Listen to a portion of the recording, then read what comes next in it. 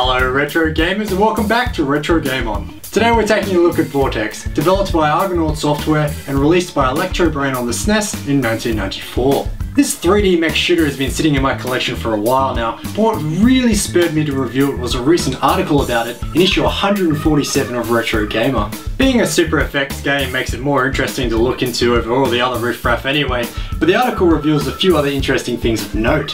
For one, the long-held belief that this was created from the ashes of a Transformers game is false. What actually went down is that this and the Transformers game were being developed in tandem, with the latter eventually being cancelled and then ruined by Michael Bay. So yes, history, but enough of the lesson, let's get on with the review. God, it's hot.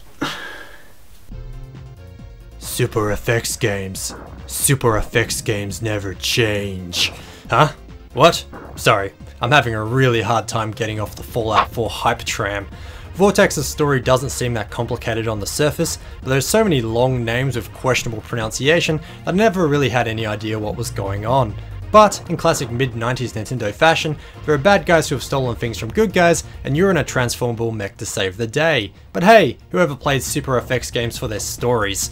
You take control of the morphing battle system, which can transform between a walker, aptly called the Walker, a wheeled vehicle called the Land Burner, an aircraft called the Sonic Jet, and lastly the Hard Shell, which is more or less the same as curling up into a ball as you're being mugged. First impressions of Vortex were good, as there is a neato interactive tutorial. It soon becomes apparent just how important this is though, since at first glance, and probably the last glance, that the control scheme is hugely convoluted. I don't think I ever got a hang of the controls, which was a huge part as to why I had so much trouble with this game. The SNES's controller isn't exactly suited for a full-on mech simulator, which is what the developers were seemingly aiming for. I can see this problem dissolving after repeated play when you get used to it, but it made the learning curve quite steep. There are a few additional quirks that makes it even more difficult again too. For one, if you push forward or backwards, the mech will infinitely walk in that direction until you tell it to stop, with a few different levels of speed. In the heat of combat, I found this to lessen my ability to move as freely as I would have liked, and I feel that the game would have benefited without it. Furthermore, since the game was pushing the limits of graphics and all that at the time, it suffers from quite a bit of input lag with slowdown if there are a lot of enemies on screen. Couple this with a jump that takes you halfway across the map, and the main problem is that I just never really felt in full control. If you get over the complex controls, input lag and continuous slowdown though, you'll find there is a game here with some wonderful ideas, but a bloody hard one at that. I know there will be at least one noble internet commentator who will state that this game was no biggie, they had no problems, and I'm a wuss, blah blah blah, but I don't care. This game broke me. If the ever-resilient and plentiful enemies weren't enough, there is just factor on top of factor that contributes to making Vortex difficult. As I said, controlling the mech alone can be laborious with the control scheme and the game chugging along, but sometimes the environment itself actively contributes and works against you too. Some factors can be forgiven since it was such an early 3D game, like infrequent clipping on some geometry, but other times the game just overwhelms you. The enemies spawn out of nowhere and constantly ambush you. I guess they're a part of a good army if anything, but a lot of times I found myself staring at a stupidly busy screen. Enemies are suddenly everywhere, and they all merge into the environment thanks to the limited colour palette that would have been available, making it hard to see what you're exactly shooting at. Another technical factor working against it is the draw distance too, which really makes the enemies pop out of nowhere.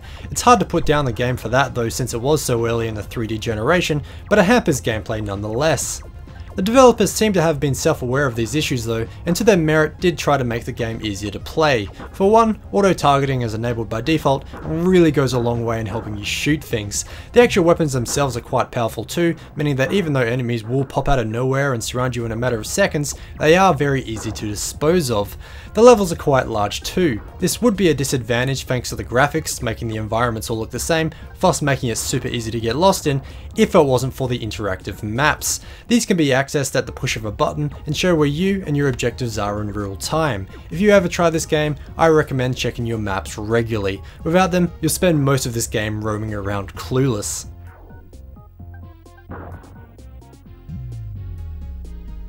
The developers really went a long way in variating the gameplay, and it's obvious they wanted to make full potential of the 3D environments. The first level plays out like Star Fox, and is best played in the jet as you fly through a space corridor of sorts, blasting everything in your path.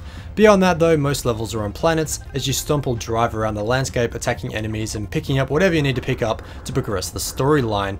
There can be small puzzles to solve too, and while these are usually simple enough, they can be a pain in the ass to solve, as plenty of enemies will seek you out and constantly attack you as you try to do so. On these levels you can also go down elevators into underground areas, and the game will turn into a first-person corridor shooter. These are pretty great for the most part, as there are minimal enemies, but instead loads of platforming elements instead. Unfortunately, the mech does have quite a large turning arc though, which can make traversing 90-degree turns difficult. Lastly, there is a racing level of sorts where you have to get to the end before the timer runs out. Over that, you can only use a jet for limited bursts thanks to the gravity. This would be a great level for the ground vehicle if it wasn't for the short draw distance and enormous jumps though.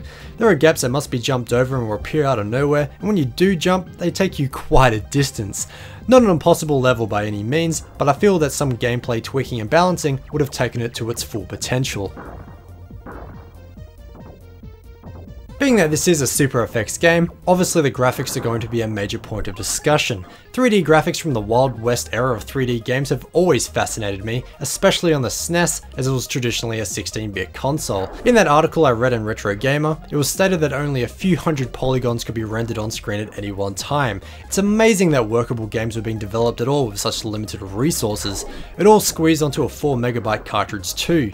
Even if this isn't the most perfect game ever, it's still a playable game nonetheless, so colour me impressed. The background illustrations are fantastic too. I know these literally fade into the background of all the 3D on display, but they're worth taking a look at as they're quite well drawn.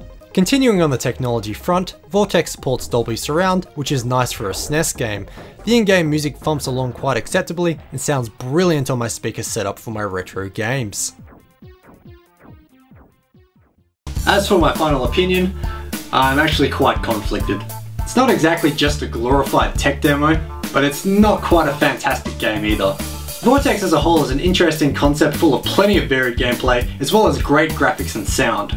It does get let down by its unrelentless difficulty though, as well as its complex and sometimes unresponsive controls. After all shortcomings though, I definitely think this game could be enjoyable if you can get your head around the controls and don't mind an extreme challenge. It's probably worth finding if you like collecting Super FX games too. Hello retro gamers, and thank you so much for watching, especially after such a large break. It's been nearly 2 months since I last uploaded a review, which I find to be quite disappointing.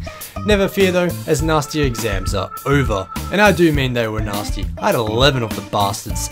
Now I have free time though, and you better believe I'll be pumping the videos out. I've even already started playing the next game for review as I'm typing the script. Exciting times.